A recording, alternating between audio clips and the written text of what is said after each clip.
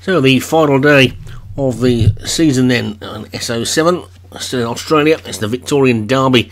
This is a Group 1 for 3-year-olds, of course, and at the top we've got a Brian Lee for Dan Hughes. Has also got Al Manzour.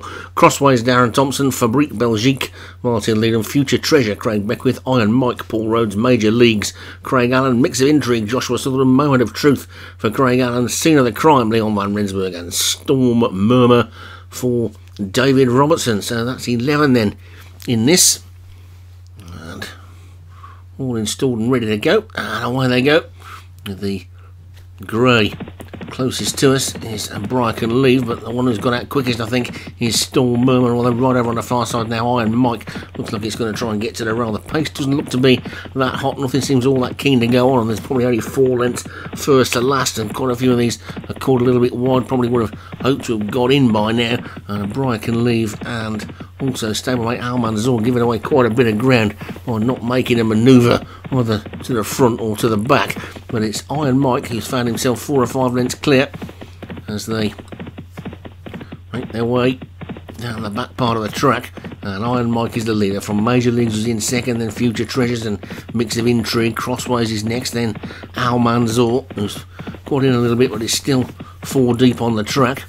After that one comes Storm Murmur, then Moment of Truth, and then Scene of the Crime is trapped on the rail. Fabrique Belgique is at the back of the pack, and Brian Lee just on the outside, got a clear run, but he's still running quite wide. Iron Mike then takes them past the 7 furlong pole with a lead of 4 lengths to Major Leagues in second.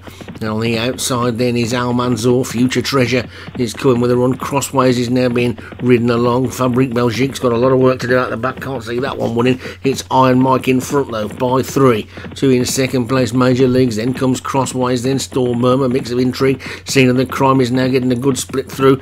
It's wide open this one if they can get to the leading pair, Iron Mike and Major Leagues. They've got 4.5 furlongs still to go in the Victorian Derby, and it's Iron Mike who leads by 2 lengths to Major Leagues in second. Scene of the Crime is in third, then comes Storm Murmur and Crossways, Mix of Intrigues after that one, then comes Moment of Truth. It's Storm Murmur, they're throwing down a big challenge now on the outside, but Iron Mike still in the lead, kicks on again, and I think he's going further clear now, Iron Mike. Iron Mike has definitely gone for home with 2.5 furlongs to go, and Iron Mike is 4 clear of Crossways and Storm Murmur. In Major Leagues, Mix of Intrigue is trying to run on, so too's Moment of Truth and Scene of the Crime, but it's Iron Mike in the lead. He's beginning to come back to them though now. Crossways is throwing down a big challenge, so too is Storm Murmur. Major Leagues between those two. They race down towards the furlong part of the lead is gone, and Crossways takes it up. Crossways is in the lead from Storm Murmur. Crossways, Storm Murmur, Major Leagues between them, is between these 3, and Major Leagues is the one that's burst through to take it, and Major Leagues is going to pull away and win this. Major Leagues wins it. Stablemate Moment of Truth run on to be second,